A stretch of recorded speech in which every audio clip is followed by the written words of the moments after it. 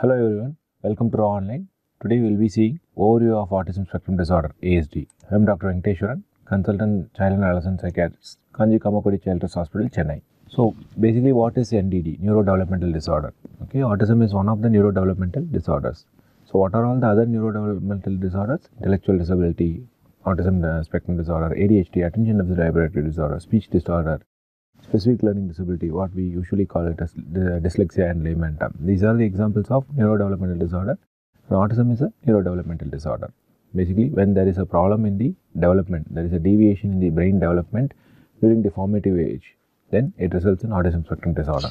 So what is the prevalence? If you see the prevalence, this is a CDC chart. If you see the prevalence, it is gradually increasing over the years.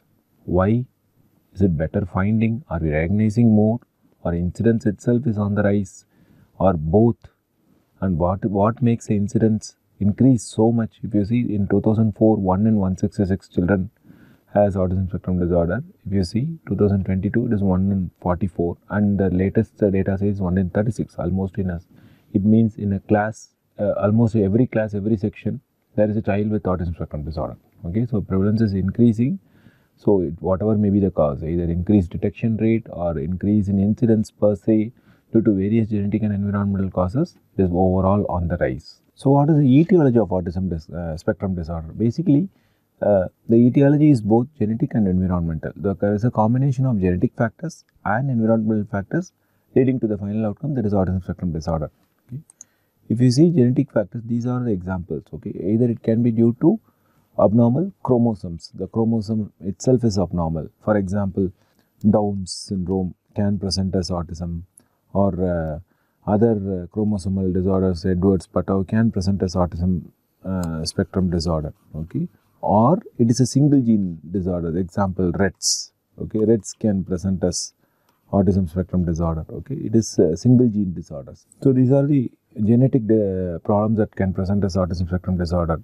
Either it can be abnormality in the entire chromosome. Okay, for example, 21 trisomy. Downs can present with autism spectrum disorder. Okay, Downs can present with a whole other lot of problems like facial abnormality, or congenital heart disease, or Hirschsprung's disease. Some children with Downs do have autism spectrum disorder. Okay, the chromosome abnormality presenting as autism spectrum disorder is one of the example of genetic etiology of ASD. Single gene disorders like Rett's, okay, MECP2 mutation, okay, it can present as autism spectrum disorders.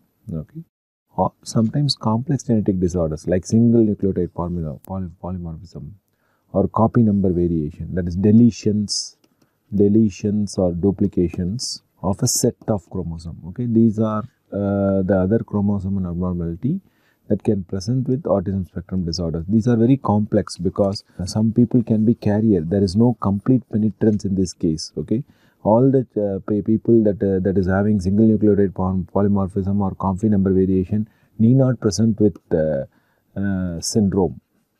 Okay, some people will be normal, but in the subsequent generation, one or the two children will have disease like autism spectrum disorder. Okay, there is no complete penetration, and it not only causes autism spectrum disorder, it is implicated in a whole lot of other neuropsychiatric disorders as well. Many, for example, 22q deletion. 22q deletion can present with ASD.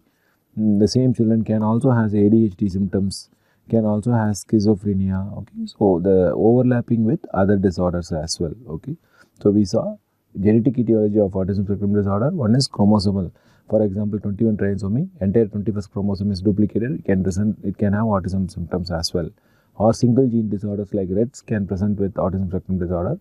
Or a group of single nucleotide polymorphism can present as autism spectrum disorder. Or copy number variation like deletions or duplication can present with autism spectrum disorder. In these cases, it is complex genetic disorder. It is not as simple as these things, because it will completely present as a syndrome or one or other problem. These things sometimes can be normal. They can be carrier. One or other offsprings will have symptoms, and it can cause other disease as well. All the duplications or deletion need not present as ASD alone. It can present with other neuropsychological issues as well. Sometimes epigenetic problems like methylation combined with the other genetic and environmental factors can present with autism spectrum disorder. So these are the genetic etiology of autism spectrum disorder.